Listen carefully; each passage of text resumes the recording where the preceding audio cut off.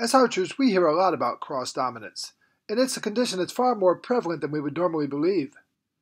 This is the first in a series of videos that deals with the entire issue of cross-dominance, from just how prevalent it really is, to why our present system is failing for most of these archers. We'll discuss just how to decide whether a particular archer should use their dominant eye or their dominant hand, and then, ultimately, how best to train these archers, whichever way we go. Most people believe that cross-dominance is limited to just a few, because they also believe that most right-handed people are right-eye dominant and most left-handed people are left-eye dominant. But are they? Let's look at the facts and see. About 90% of all people are right-handed, and 10% are left-handed. Also, about 2/3 of all people are right-eye dominant, and 1/3 are left-eye dominant. Most studies indicate that left-eye dominance is randomly distributed among right-handers and left-handers, and that results in 1 in 3 people being cross-dominant.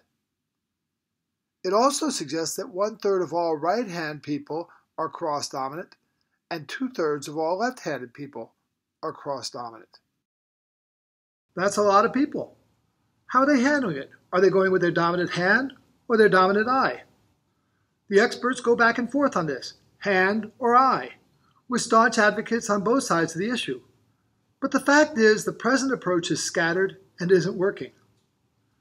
Let's look at the statistics and see why I say this. At U.S. tournaments, you'll see about 10% left-handed archers. Archery companies also report left-handed equipment sales about 10%. That's in keeping statistically with hand dominance, and indicates that most people follow their dominant hand. When you move to the international level, however, the percentage of left-handers drops dramatically. At the 2012 and 2016 Olympics, only 3% of all archers were left-handed. Historically, less than 3% of all Olympic medalists in archery have been left-handed. Even the U.S. hasn't sent a left-handed archer to the Olympics in 20 years. All other major international archery events have similar numbers. The percentage of left-handed archers is significant because if most cross-dominant archers were following their hand dominance, we would see about 10% left-handed archers at all levels. If there was even a small push to go with eye dominance, it would result in an increase in left-handed archers, since left eye dominance is far more common than left-handedness. So, what would cause a decrease in the percentage of left-handed archers? One reason for this is that in many countries there is a cultural bias toward right-handers. In fact, in my 40 years in archery, there are many national teams and countries from which I've never seen a single left-handed archer. This cultural trend would encourage left-handed cross-dominant archers to go with their dominant right eye, and right-handed cross-dominant archers to go with their dominant right hand. This is hardly a logical or scientific approach, but it happens. Another reason is, even without the cultural bias, many beginners learn at facilities that have predominantly right-handed equipment, so the coach is forced to make a push to the equipment he has available. The coaches at these beginner programs usually have little or no training or experience dealing with cross-dominant archers, so cross-dominant archers will often not perform as well and not move up as quickly, or even worse, drop out of the sport due to frustrations. Finally, many of the better private coaches who move the archers up to the national level and to the national teams are also poorly educated about cross-dominant archers, and thus are not able to serve these archers as well, preventing cross-dominant archers from rising up in the same percentages. All of these reasons would cause a decrease in the percentage of left-handed archers at the elite level. I can't address the first two problems, but that last problem we can fix. I've worked with many cross-dominant archers and had exceptional results. So let's talk about a plan for addressing cross-dominant archers and how to help them excel in this sport. Let's start by changing the way we talk about dominance. Most people discuss dominance as if it's a switch, all or nothing, as if somehow we can do things with our right hand, but we're completely incapable with our left hand. Or maybe we can see with our left eye, but somehow we're blind with our right eye. We all know we're more adaptable than that. We all know, for instance, that whether we're right-handed or left-handed, we're capable of using our alternate hand for many things.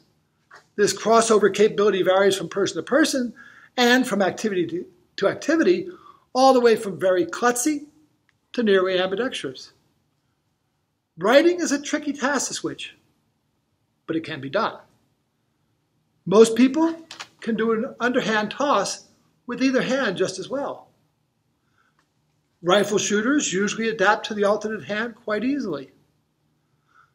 On the other hand, very few people can do an overhand throw with their alternate hand, but switch hitters are quite common. Many activities, such as playing the guitar, the piano, juggling, require active participation by both hands. Archery itself is not a one-handed activity. So it's not a question of whether we're going to use our dominant hand or our non-dominant hand. It's a question of which hand are we going to assign to which task. What all of these activities show us is that while we definitely do have a dominant hand, we have considerable capability and adaptability with both hands. Eye dominance is similar to hand dominance in this matter. Some people are strongly biased to their dominant eye, others are quite adaptable. You've all seen beginning archers on their first day who are cross-dominant come out, use their dominant hand, and never seem to mind using their alternate eye. You know it happens because, as we've said before, 1 in 3 people are cross-dominant, and we don't hear near that many complain about the problem. On the other hand, you've also seen those archers who come out, use their dominant hand the first day, and rather than using this eye, they lean their head way over so that they can bring their dominant eye in so they can see. Archers who are this strongly biased usually end up having to switch and go to their eye dominance. So we see that the answer may not be the same for everyone. While we can all adapt, we all can train our alternate hand or eye to do the job, we vary as to which is more adaptable. Many find it easier to adapt to the alternate hand. Others find it easier to adapt to the alternate eye.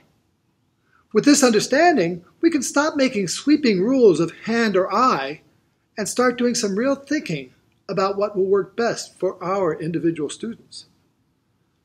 But remember this, regardless of which way you go, it's the coach's job not just to help the student make the decision, but to help the student through that transition. In the next 2 videos, I'll explain how we do that.